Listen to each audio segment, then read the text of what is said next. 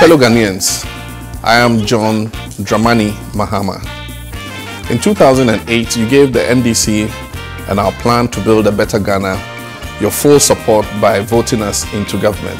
Since then, we have been working tirelessly to deliver a better life for all Ghanaians. And he has done great work, giving us his dining hall. And as he has given us his dining hall, he's also part of the improvement of the school. We thank him very much for putting up this library for us.